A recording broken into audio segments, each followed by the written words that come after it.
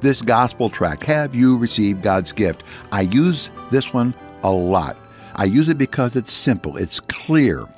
It begins this way: a gift must be received in order to be enjoyed. You need God's gift because you need a Savior. And then Romans 3:23 is there, and then a verse from 1 Kings is there which says, there is no man that sinneth not. Then Romans 6:23 is there, the wages of sin is death.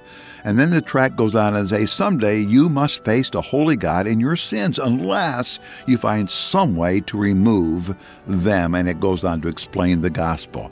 Have you received God's gift? It's one of my favorite tracts. Please let me put this tract out of my hand into your hand.